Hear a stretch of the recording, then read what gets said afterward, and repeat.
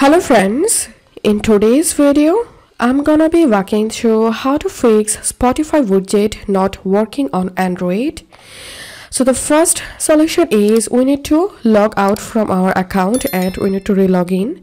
To do that, open your Spotify and tap on this gear icon to the top right corner of the screen. Scroll down all the way to the bottom and you'll find this logout option. So tap on that. And once you're logged out, re-log in into account and check the problem if fixed or not. And the second solution is we need to uninstall our Spotify. To do that, open your phone settings, scroll down and search for app management. Once you get it, tap on that. Tap on Spotify, storage usage, clear cache, clear data, and now uninstall your Spotify app. And then go to Play Store, search for Spotify,